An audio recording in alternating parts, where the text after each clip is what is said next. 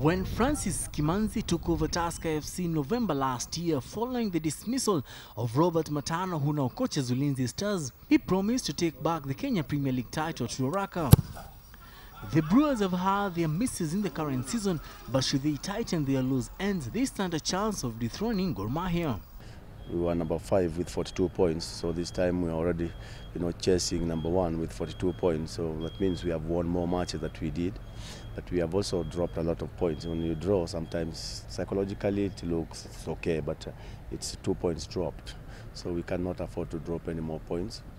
Currently, Tusker FC is at position 3 on the KPL log with 42 points out of 25 matches, and this weekend they take on Mandera United, who are placed 7th with 33 points. Tusker ni timu nzuri, ni timu kubwa, kwa hivyo wachezaji wanakuja hapa ni wale wachezaji kabisa. Kwa hizo timu ndogo wameonyesha ni wachezaji bora kuliko wenzao, ndio wanapata nafasi ya kuja timu kama Tusker.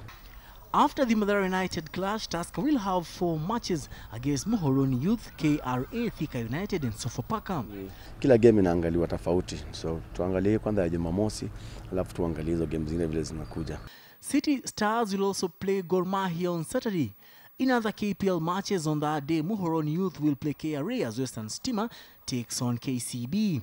Victor Ogale, KTN Sports.